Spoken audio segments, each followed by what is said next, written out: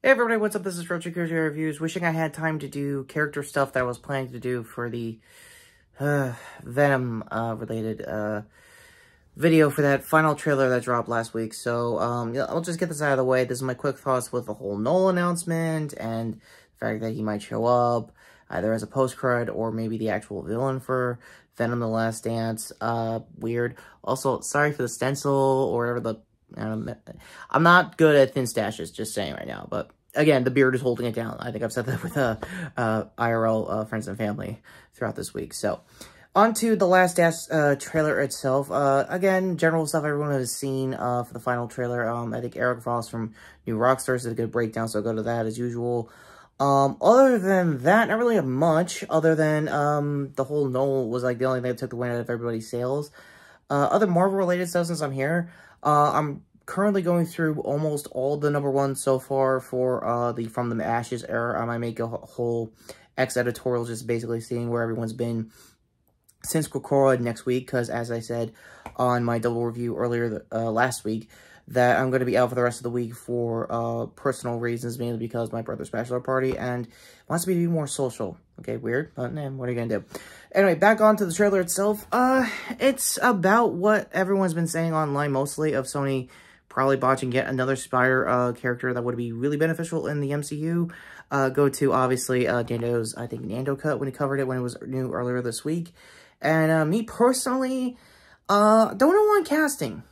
Before we get to anything when it comes to Noel, for those who don't know, character-wise, he's a Jason Aaron creation during the last half of his Venom run. Currently, I think he's still in charge of Venom War currently in the comics. Again, let me know in the comments down below if I got that wrong. I'll leave the Storyworks wiki as well in case I got it wrong as well as of filming this.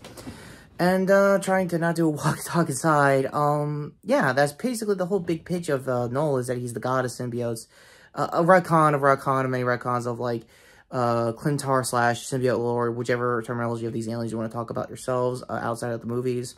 For Tom Hardy, like I said in the original trailer earlier in the year, it could be worse, honestly. This is, like, this best version of Brock I'm probably going to say we're all going to get for a while till MCU does something about it, character-wise. Outside of that, nothing really new stakes-wise, other than there's probably characters who were also previously in the Doctor Strange MCU. The character actor, the name escapes me, cast IMDb down below, who's just probably double rolled in, probably nothing really new there. Unless, of course, it's some last-minute pull to make him, like, also, like, a vessel for Noel, even though he never really needed one in the comics. Again, this is Sony lore. They could botch things. This could potentially be a thing. Just keep aware of that. Come next month when that movie drops. Speaking of other stuff, this might end up being a retro editorial. Sorry in advance if it is. Yeah, Joker 2's final marketing push trailers have just dropped, and I don't know, I'm not really feeling it. I mean, I am going to be Jason for that as well, and since I got Batman stuff, might as well be an editorial. Sorry. Yeah, the last couple of trailers of that looks okay. No leaks of the songs or the sequences, which is pretty good in Todd Phillips' case. I think the early reviews is more courtroom drama than musical, so who really knows until that drops also later next month. And for it being a dry September, on its last legs of being a dry September for my channel aside, what did you think of my thoughts on the news?